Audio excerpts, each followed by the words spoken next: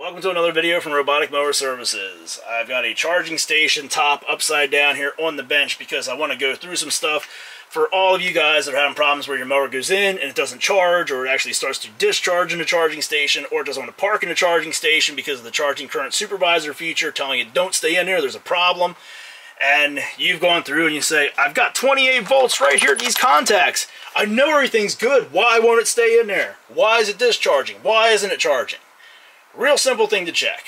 With this thing mounted on the charging station, this is the way it would look. Your mower comes in here, this is where it parks. Reach up under there, feel around for your positive wire and your negative wire.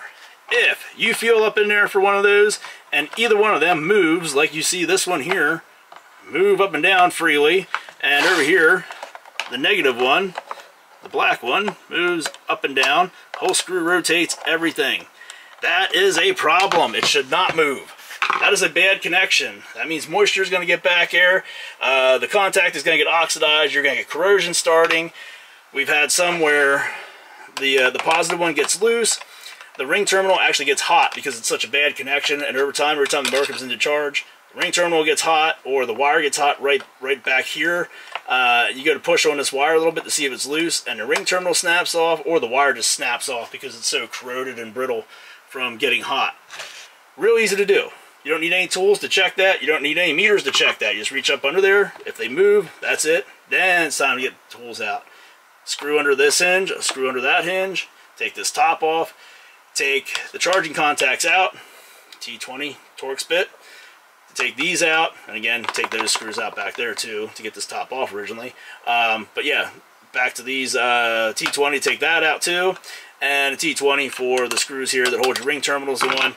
Take that all apart, terminals and the wires, clean everything up real good, make sure it's in good usable condition yet, put it back together, tighten these up so you have a good solid connection.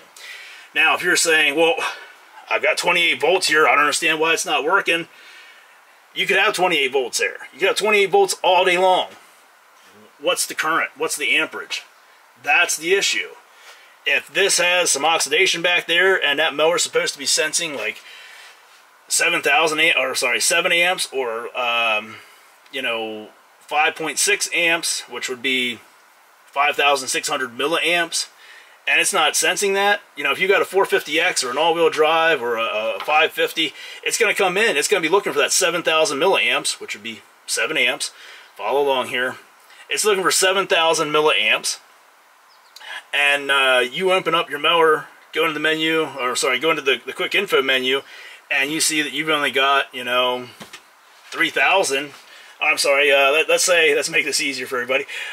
You've only got like 500 milliamps coming through there. Well, that's how you have an issue here. That's how you know you have an issue. You have 28 volts coming through, but you have too low of a current. Yeah, for anybody that's not following that, I hate to get into all that because I want to keep this video as short as possible, but just think of it this way. If you have a 315X, the transformer for that mower puts out 28 volts DC, but it's at 1.3 amps. If you have a 430X, the transformer for that puts out 28 volts, but it's at 4.2 amps. 450X has a transformer that puts out 28 volts, but it's 7 amps. That's the difference there. That's the difference. Why? And that's why you can't just look for 28 volts and say, yep, I've got enough voltage here, we're good to go. You have to have the proper amperage too, and any kind of resistance or bad connection is going to hamper that current coming through and getting into the mower. And that's why you're going to have those problems where it comes in and it backs out and doesn't stay parked, or why you're going to have the mower coming in and possibly start discharging or just not charge at all because you have bad connections here at these wires. So fix them up, make sure they're good to go. It might not solve all your problems, but it's definitely going to help. In some cases, like in this one here, it's going to solve our problem. This isn't one where we just rigged this up so we can show you this. This is actually off of our 435X that mows here out back. It would go into dock and a charging station, and then it would just keep coming out and say charging station blocked. We'd hit the button, and eventually sometimes we'd go in there. But, you know, it got to the point where it did that, and the next morning I'd go out, push it in there, and it wouldn't charge. I'd have to kind of move it around, and I reached up under there and I knew for sure, like, that's what was going on. That wire was loose. This is the issue, so we're going to fix that up. So we're going to replace this whole harness on ours here because we can actually see corrosion here at the negative wire. And again, the whole harness comes with the contacts, everything, the red and black wire, all this stuff is one assembly, available on our website, www.roboticmowerservices.com. Go on there, you can get that. You cannot get the contacts individually, you have to get the whole thing together as one set.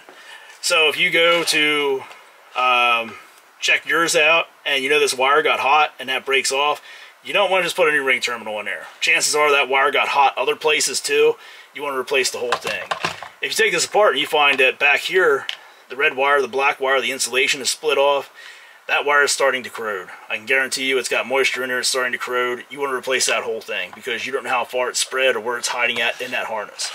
Again, place to go to find that part, any other parts for your automowers, www.roboticmowerservices.com. You can't find what you're looking for on there, contact us through the website or send us an email, info@roboticmowerservices.com or tech support@roboticmowerservices.com, and we'll try to get you hooked up the best we can. Bear with us because we are extremely busy, pretty much year-round anymore. So it could take a little while until we get back to your emails or answer your phone calls, but we try to help everybody as best we can. And this is one of the ways we want to try to help you guys out here by showing you what we're talking about when we email you or talk to you on the phone and say, yep, you got to check these wires here. It doesn't matter if you have 28 volts. It does not matter if you have 28 volts coming through there. If you don't have the right current, that's going to be your problem. So that's going to do it for this video here. As always, thanks for watching. Be sure to subscribe to our channel, and we'll talk to you soon.